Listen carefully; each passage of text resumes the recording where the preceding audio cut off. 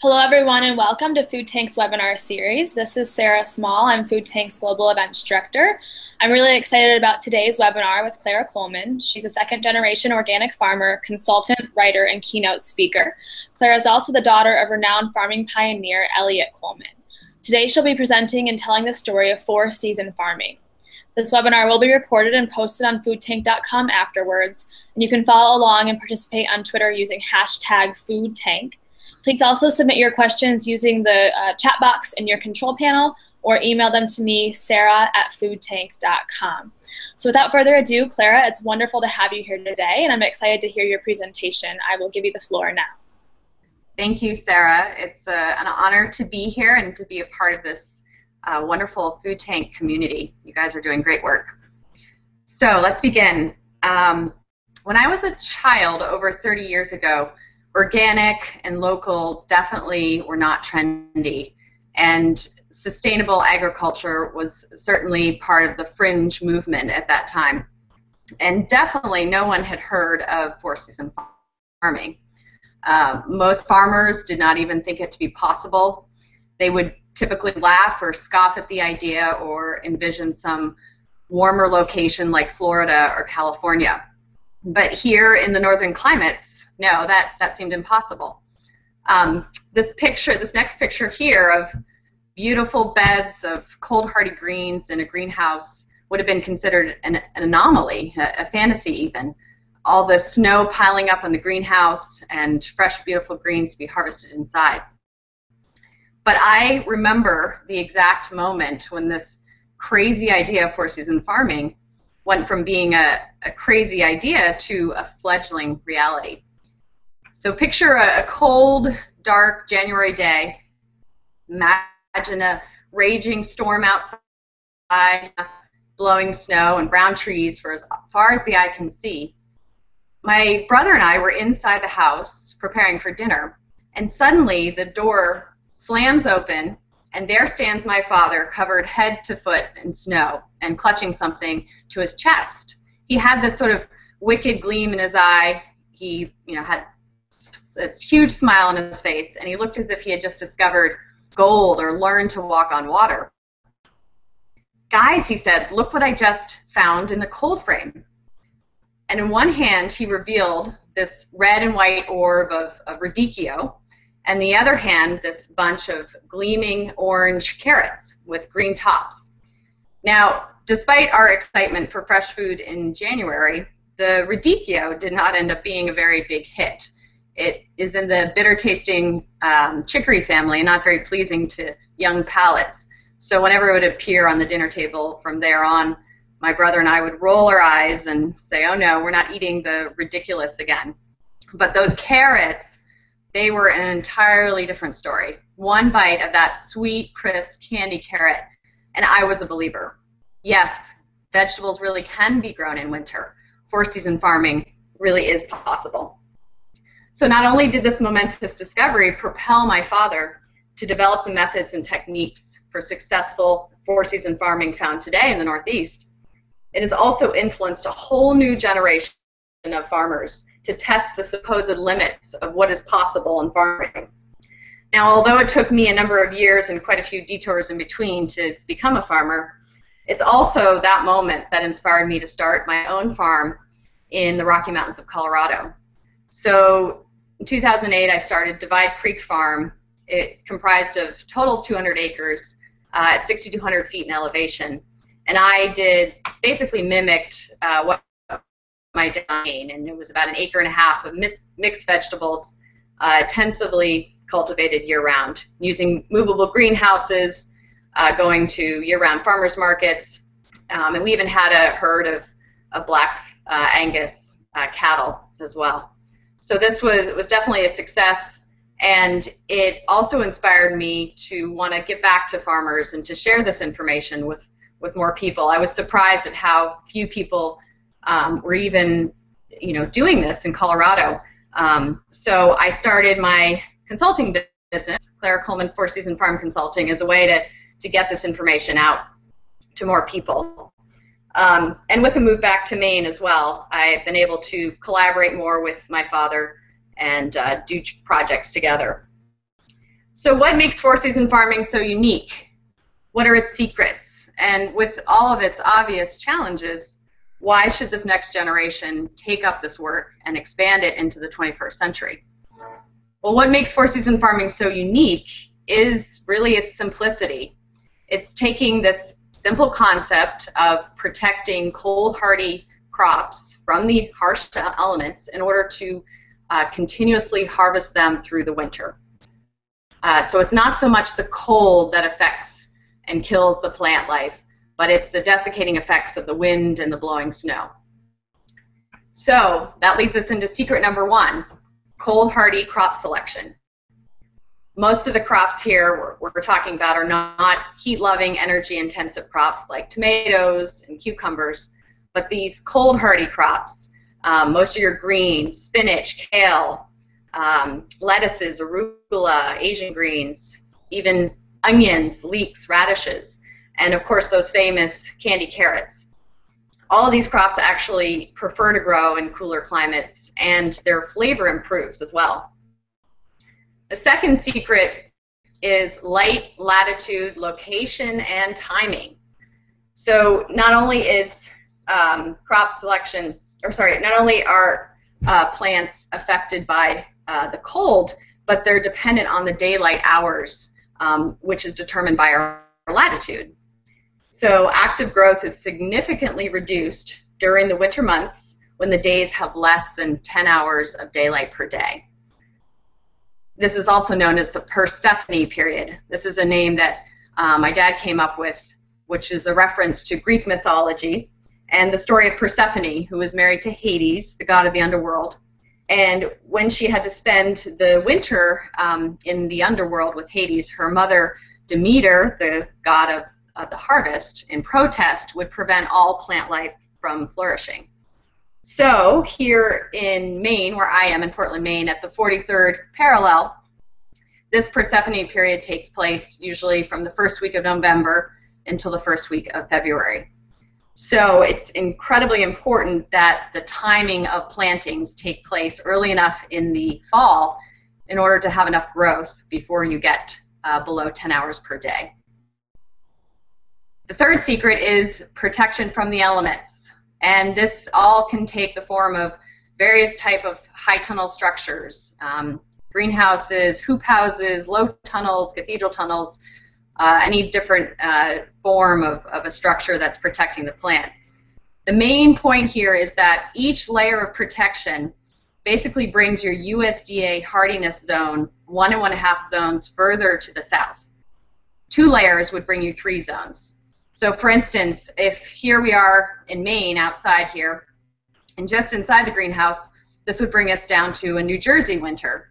And then underneath this low tunnel here where the crop is, another 1 1/2 zones would bring us down to Georgia. So this would be winter in Georgia down here. So as you can see, those 2 layers of protection without any supplemental heating can make a huge improvement on the conditions of the plants. The fourth secret is effective use of specialized tools and appropriate technology. Obviously, most of these farms are small scale and not doing a lot of acreage. Most of the technology has been focused on industrial agriculture, large-scale machinery. So we really need to develop efficient and effective tools that can be used to help these farmers do their job better. But before we get into more of the details of that secret, you might be even asking yourself, four-season farming, why bother? I mean, look at all that snow that can build up on a greenhouse and all the work that farmers have, and especially after an incredibly long and arduous summer, don't you want to take a break? Well, that may be true, but I believe there are many more opportunities and benefits of growing year-round than disadvantages. The first being just the simple joy and satisfaction of growing your own delicious local produce year-round. Both my father and I grew artichokes. I did it in Colorado. He does it here in Maine. And he likes to joke, the joke in the family is that we grow artichokes just to make the Californians nervous. So, the more that can be grown around here, definitely more satisfaction. It makes it much more food security locally as well. The next advantage is during the winter there are very few issues with weeds, pests, and diseases. And minimal irrigation is necessary as well because the water table raises in the winter. So most of those challenges that farmers may experience in the summer are very few in the winter, so it makes it a lot easier. And then expanded sales opportunities, really important point.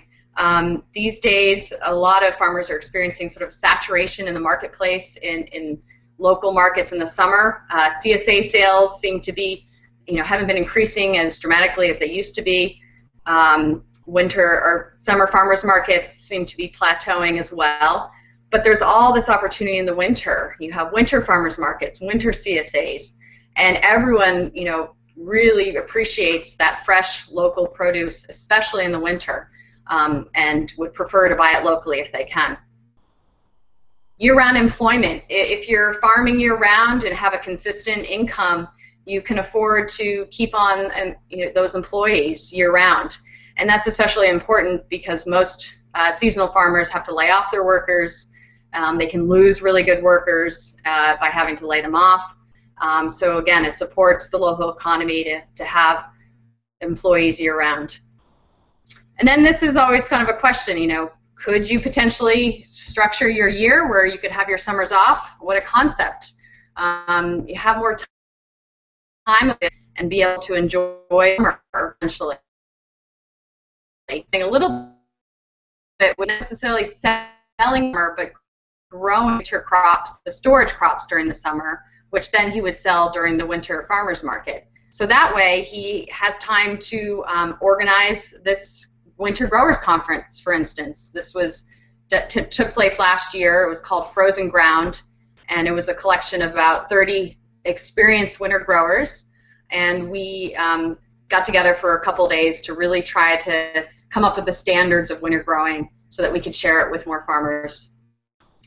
And finally, most importantly, I believe that four-season farming equals local and sustainable agriculture.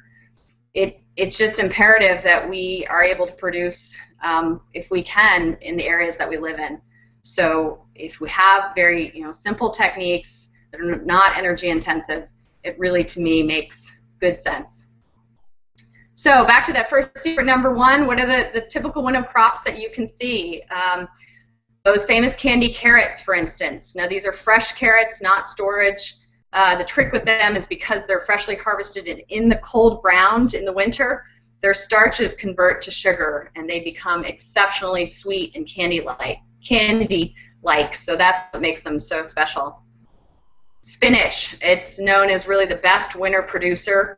The flavor gets sweeter, it prefers to grow in the winter. And anytime the ambient air temperature is above 40 degrees, it will continuously regrow. So it's a great winter producer. And then there's the ever popular kale, sweet and tender and incredibly popular. Arugula, very mild in flavor during the winter. It's not as spicy and hot as it is in the summer. All those lettuces, head lettuces, baby leaf, plenty of great salad mixes there. Swiss chard, the color of their stalks actually gets much more vibrant from the cold conditions, so it's incredibly colorful. Mosh, this is also known as corn salad. It's really the cold, hardiest of all the greens. Makes a really great salad, very delicate green.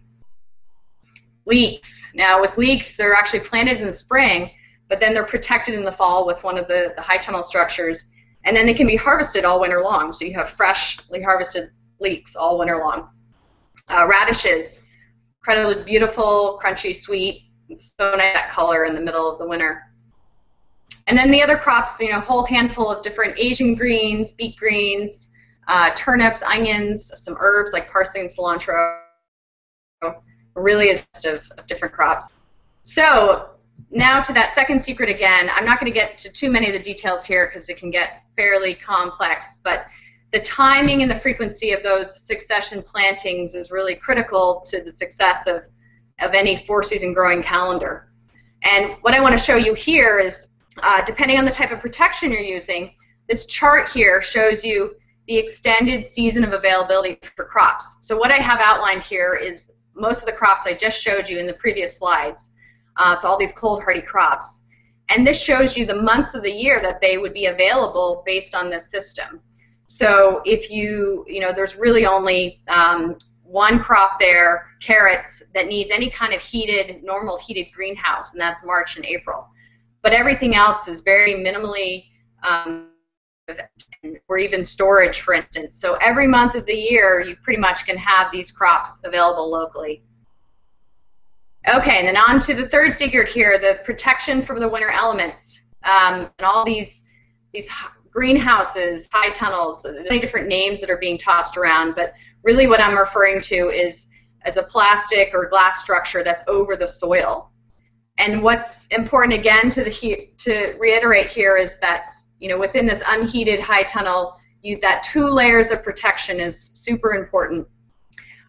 Early on, Elliot used to experiment more with just the cold frame. So any home gardener could have a cold frame outside. It is aesthetic, definitely a nice small area to be able to protect things in, extend your season. But early on, he used to experiment with putting them into the high tunnel, and this gave you essentially that 2 layers of protection. While this seemed smart, ultimately it was much more expensive, didn't use the space very efficiently, and hard to ventilate. So that's what moves on to these low tunnels here, which are just using this remake cloth and then these simple hoop structure, hoops that go over the beds and are held down with sandbags. So these can be used on their own individually throughout the winter. They can be used. You can overwinter crops like onions and spinach in here. So for instance, here's an example of what it would look like inside with spinach. I always used to joke that I would send my kids in here to harvest the spinach in the winter because they're only ones small enough to get in there. But actually an adult can fit, and here he is looking pretty happy doing it. So it is possible to just use a very simple structure to protect spinach. But the advantage here really is if you can put them inside the greenhouse, you have so much more space and much easier for anyone to harvest inside. Definitely more comfortable. And then I'm going to touch just briefly on movable greenhouses or high tunnels. Elliot always likes to say that there really is nothing new in agriculture. It's just these old ideas that keep being rediscovered by every couple of generations and adopted and made appropriate with the technology of the day. So movable greenhouses are actually not a new idea. The first commercial movable greenhouse was built in 1898 in England using train tracks. Today there are a couple of commercial manufacturers of models today. They use either these rails or some sort of V-track system to move it, or even pneumatic tires, for instance. But then, you might ask, well, why movable? What would be the point of moving a greenhouse? Well, for this four-season farming system, it's really important that you're efficiently using the space. If in the summer you're growing a crop like cucumbers here, and you need to plant your winter crop in August when the cucumbers are still producing, you don't want to have to rip this crop out to get the carrots in the ground. So this way you plant them out front, it's still producing cucumbers, and then once these are done, then you can move the greenhouse over the carrots to protect them for the winter. So that's where it really is important. So before the move, the greenhouse would be here. Here would be the tunnels outside. After the move, the low tunnels are inside the tunnel. The old crop is outside. So really, as a quick review, the advantages allows for easier transition from fall to winter crops, better soil health. This is a big one here. It reduces the buildup of pests and diseases and excess nutrients in the soil, which is common in stationary greenhouses and tunnels. And even soil solarization for weed management. You can use that plastic structure over the soil to kill all the weed seeds. And then, for home gardeners or someone who does not want to do it on that commercial level, the really inexpensive build-it-yourself option. This is the cathedral tunnels that Elliot designed as well. All these parts are sourced from the fencing department of hardware stores. Easily, you can build a 14-foot frame in about a day. 4 people can pick them up, one module, and carry it anywhere to place it over a crop. Here's a picture of the 4 people placing it over beds of spinach in late fall. And here are the beautiful beds of spinach inside, and this is what it looks like. So they're perfectly suitable for winter use, and definitely an inexpensive way to be able to protect and extend the season. So back to the 4th secret, the specialized tools of 4-season farming.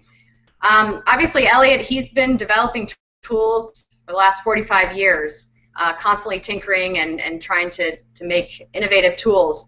So, but just more recently, about 4 years ago, we started the Slow Tools group, sort of paying homage to the slow food movement, trying to come up with a group of farmers, engineers, and makers who can innovate and quickly produce tools that farmers can use.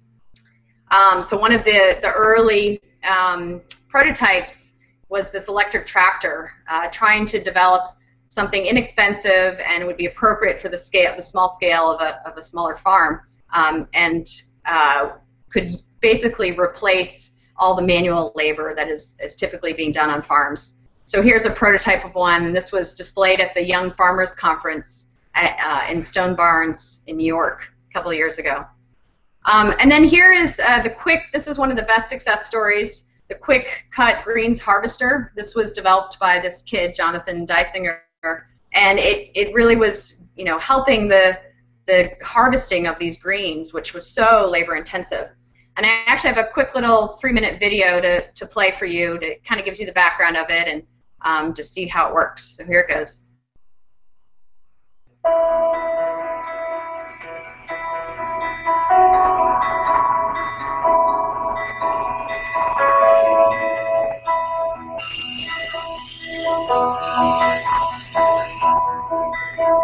This is really the thing that makes small farm mesclun all of a sudden a paying proposition for small farmers.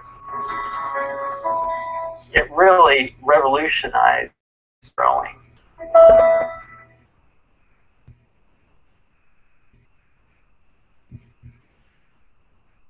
Growing up on a farm, I spent hours on my hands and knees. So I was very aware of the need for a mechanical greens harvester. So my inventive mind spent a lot of time thinking about ways to improve greens harvesting. But it wasn't until at age 16, in the fall of 2009, my father and I had the opportunity to go visit Elliot Coleman's farm, and he brought up the greens harvester and really encouraged me to take it and run with it and try and develop a greens harvester that would help to alleviate labor with greens production on small farms. I came back from Elliot's farm energized about developing a greens harvester, and we started making prototypes using modified hedge trimmers, and quickly had prototypes that were working and we were using on our farm, but they were very rough. But it wasn't until a couple years later, with help of an engineer friend, that we came up with a design that worked better than I could have imagined. And in the fall of 2012, we started production and it went on the market. Up until now, there's been no mechanical harvester in between scissors and knife and $10,000 units. When we got it, it was a major breakthrough because it used to take us 3 people 2 hours to do the harvest of our salad greens in the morning, and when we got the harvester, I would do the same job in 40 minutes. It was a 200% improvement on the labor time. It's the kind of appropriate technology that we need for small-scale micro-farming.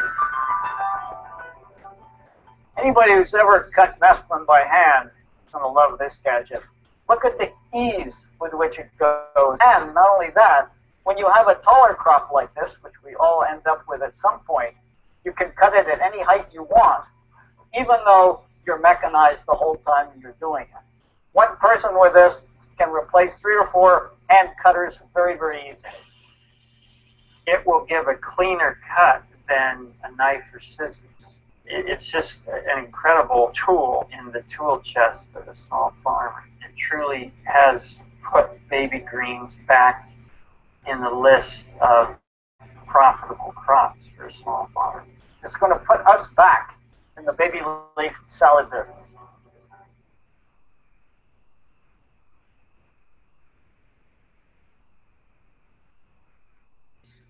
Okay, great. So as you can see, that's it's a really useful and impressive tool for small farmers to use. And you might have noticed that it had that battery power drill operating it. So here's another tool that Elliot developed called the tilther for bed preparation, and it uses the same DeWalt, or Makita power drill to operate it. And why not utilize what is already an effective tool to create something else? And then another one recently is this electric tiller called the Tilly, and this is pretty ingenious because it's a battery-powered 24-volt electric hub motor. So these are the hub motors you would see in the motorcycle industry, for instance.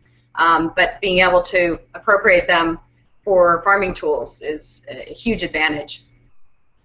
And of course, I couldn't not mention Elliot's veggie wagon here. He built this on a little trailer, completely self-contained farm cart. Everything fits inside for transport, and then you set it up at the farmer's market or roadside. Everything's all there and ready to go for sales. So he's very proud of this veggie wagon. So we come back to that carrot and sort of the question of, why does four-season farming really matter? Well, for me, the obvious answer is my children. This is my son Hayden eating a carrot. And it matters for the next generation. Just like I experienced as a child that moment of magic eating my first candy carrot, I want to inspire the next generation that if vegetables can really be grown in the winter, then anything is possible in farming. And we really can bring four-season farming forward into the 21st century. And perhaps one day, everyone will believe that farmers really can walk on water. So questions. More info can be found on Facebook, Twitter, and my website. So back to you, Sarah. Thank you, Clara. That was wonderful. I know I learned a lot, and it was a really informative presentation. We do have a lot of questions to go through from listeners, and also a reminder to our listeners to continue to send them in if you have them using that chat box or emailing them to me, sarah@foodtank.com. But for the next 15 minutes or so, let's get through as many as possible. So I'd like to start by asking you, Clara, a first question from a listener. How do you expect four-season farming to look or change 10 years from now? And how do you expect contemporary issues such as climate change to affect four-season farming? And do these issues necessitate any fundamentally different strategies as those employed by the sustainable farmers of the 70s and 80s? Great question. So I guess I'll actually, Sarah, there's a feedback. Do you hear that? Okay. I'll address the climate change. Obviously, it's a big issue. The one benefit, I would say, of climate change is that it's making northern climates more mild in winter, so not necessarily as challenging to produce these crops. So I tend to like to look at the positive side of negative things. So I see that as a potential advantage. In terms of where it's going to go 10 years from now, I am, one of the challenges is that it's so many of these small farms are getting such a small piece of the pie here, and how do we scale up this one of the projects that I'm working on is looking at producing sort of a four-season co-farming project where we produce these sort of blocks of farmers managing their 12 acres of land, and they would all be able to have co-managed sales and distribution and storage within sort of a large chunk of land that would be near popular areas or populated areas, urban areas. So again, just really trying to think outside the box of how can we scale this up, but also still maintain the integrity of this model that Elliot has worked on for the last 45 years. And I see that is getting lost in a lot of the traditional scaling up of organic agriculture. Thanks, Clara. And the next question is, what are some of the biggest challenges in switching to four-season farming, and how do you help young people and beginning farmers to overcome some of these obstacles? Yeah, so usually what I typically say is that it's just the learning curve can be a little steep initially. If you're starting out, I think it's really important to anticipate trying to structure your business model, including four-season farming, because if you're already going to have high tunnels, for instance, maybe you consider getting a movable model as opposed to a stationary model, or you just really be anticipating, you know, all these slight nuances of how to do it year-round. You know, there are obviously plenty of books. Elliot has written 3 books that have information. Those are definitely the Bibles out there for four-season growing. Farming conferences seem to be bringing more of that information to their conferences. Again, I mean, the fact that we were able to organize a frozen ground growing conference, that's a huge step that we're really trying to put more energy into making this easier for farmers to learn about and do. But so much of it is just trial and error. I mean, that's really how Elliot learned all this. I mean, he was just constantly tinkering, experimenting, and figuring it out. And most of it is just about that experience level. So that's really what it is, just testing it out. Thanks again. And 2 more technical questions from listeners. One of our listeners asks, what about a movable tunnel in a high wind place? Is that still possible? And then also, is there any suggestions you have for people who are just starting out on which crops to try first? Yep. So everyone always worries about greenhouses blowing away, and that's a valid concern. I didn't actually show some photos with some of the movable models. We are using 4,000-pound ground anchors with chain binders, so basically anchoring them down into the ground. And Elliot has never had any major issues with, you know, anything blowing away. It really is just about common sense of how to anchor them properly. So it's a concern for sure, but I think as long as you're using forethought on how to anchor them, you shouldn't have a problem. And then in regards to the crops to start off with, I believe was the question, you know, anything that doesn't necessarily require supplemental heating. So I think I mentioned the spinach and kale, you know, the carrots, all those Asian greens, all the things that really can take the cold, you know, the fluctuations of the cold, seem to do really well, and you're not as sort of worried about, is it going to make it? So I think, you know, falling back on those kind of foolproof crops would be important. Thanks, Clara. And you talked in your presentation a little bit about the benefits of four-season farming, but this question is more related to youth. So how does four-season farming make the agriculture field more appealing to youth, and how impactful are the financial gains of farming year-round versus in the spring and summer typical growing seasons? Can you talk a little bit more about, you know, why this might make farming more engaging for youth? Okay. You said youth, is that right? Did I hear you say young people? For young people, yes. Well, I mean, I think as I was trying to point out in the beginning, you know, and at the end, that it made the biggest impact to me as a child. So having the exposure that, you know, wow, you can actually harvest a carrot in the winter time. I mean, that makes such an impact on kids. So again, the education component is huge. How to get more kids out to farms that are actually practicing, you know, these techniques, exposing them, you know, obviously all that is important. And I guess next question was reference to financial improvements or gains.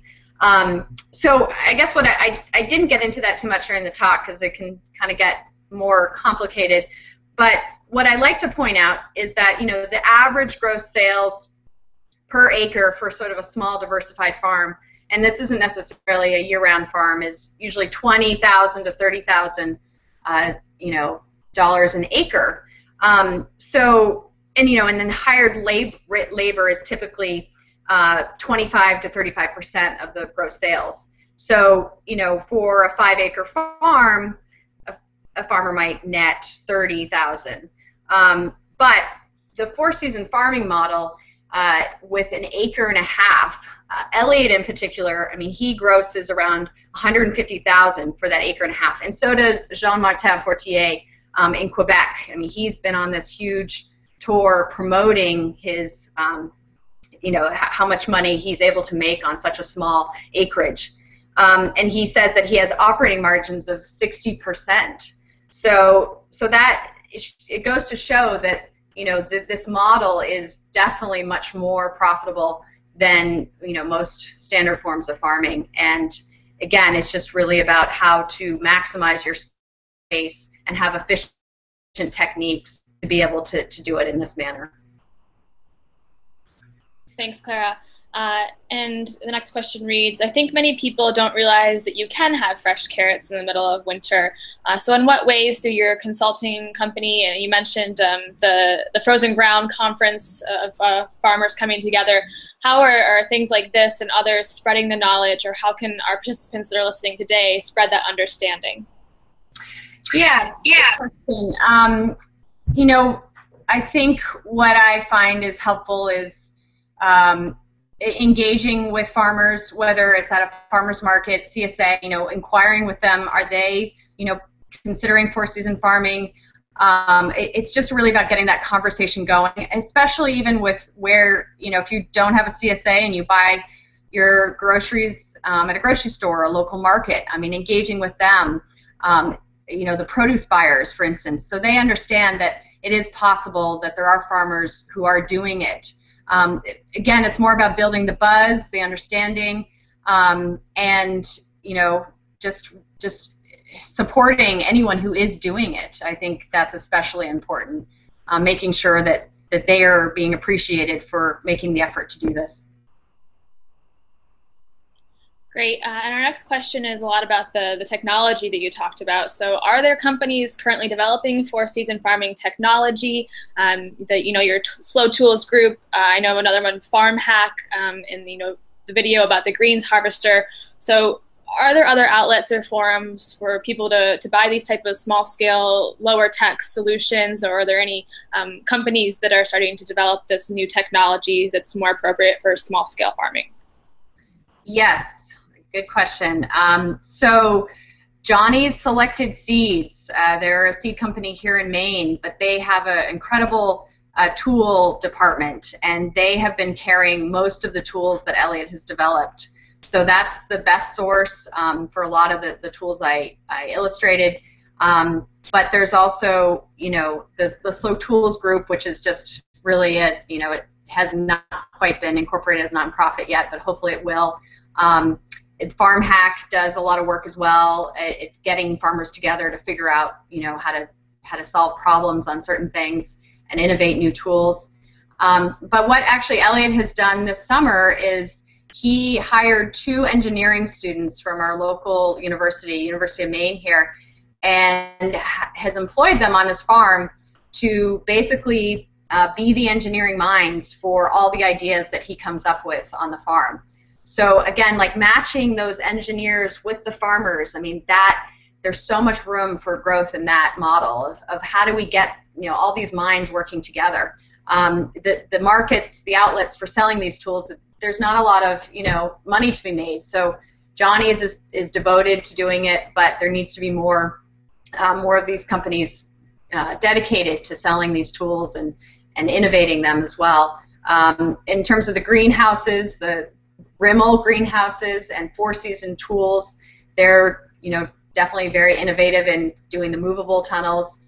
And then that cathedral tunnel that I showed you, the do-it-yourself model, the plans for that are actually found on Johnny's Selected Seeds website. So that's something where you can download the manual. You would just have to purchase a hoop bender from them, and then all the other parts and supplies you would purchase elsewhere. So plenty of options out there, but more and more people need to get involved and that these be made available. Thanks, Clara. And it sounds like your father really influenced you as a farmer, maybe not immediately to get into farming, but it's part of what has shaped and formed you as a farmer today. Can you talk about any sort of mentor programs or other types of mentorship opportunities for younger farmers to get into that might be interested in sustainable agriculture? Yeah, good question. I always like to joke that I learned farming through osmosis, and most people don't have that advantage. So yes, there are tremendous opportunities out there. I mean, this whole new movement of young farmers is exploded recently. You have, all of your MOFGAs, Maine Organic Farming Association. All of those have usually some sort of mentorship program. The main one has a Journey Person program. There are some, farm schools out there, but really, there are universities that have programs as well in sustainable agriculture, and all that is great. But both Elliot and I are firm believers that this is the type of skill and knowledge that you need to do it, to learn it. So interning on farms, finding good farms to intern, apprentice on, be employed on, get that experience. I think it's really critical in all of this. Elliot still takes up to 8 interns each year, so there's an opportunity to work on his farm. But any of that experience is really critical in developing your skill as a farmer. Thanks, Clara. And just one more question, and actually to run off of your answer just now, are there any other resources that young people or people of any age can look to start their own organic 4-season farms? Where might they find these? And more specifically, are there financial resources for people to get started? Yeah, so currently the biggest barriers to entry as a young farmer are land and capital, which obviously are 2 huge issues. The cost of land, finding good suitable farming land, and having the capital to build the infrastructure to start your farm. There are not, your regular bank is not necessarily as willing to lend you that to start. So most of the young farmers have had to be super creative in figuring out how to do that. There are leasing programs, farm link programs that link landowners with young farmers who would lease that land inexpensively to use. The National Young Farmers Coalition is a great organization that helps to sort of advocate and facilitate a lot of these programs. And the USDA is definitely offering more programs, more grants to help young farmers get the capital they need. And I think it's just really about desire and will. I mean, if this is something you really want to do, most people will find creative ways to do it, and hopefully the more people that do it, the more resources will start to become available. And I think they already are. I think it's improving. Thanks, Clara. It was truly a pleasure to have you here today, and we really appreciate you participating. And thank you to all of our listeners for tuning in and sending their questions for this interactive discussion. Once again, this was recorded and will be posted later today on foodtank.com. If you have any follow-up questions, you can email me, sarah@foodtank.com. Otherwise, have a great rest of your day, and thank you all again. Thank you. Thank you. Happy for me.